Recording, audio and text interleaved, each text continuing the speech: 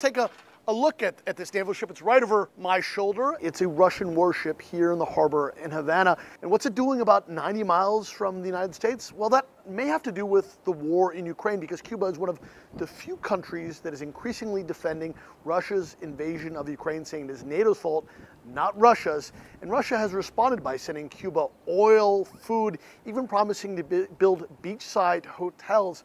Cuban officials have said that they would like to have good relations with the United States, but they, like Russia, are under U.S. economic sanctions.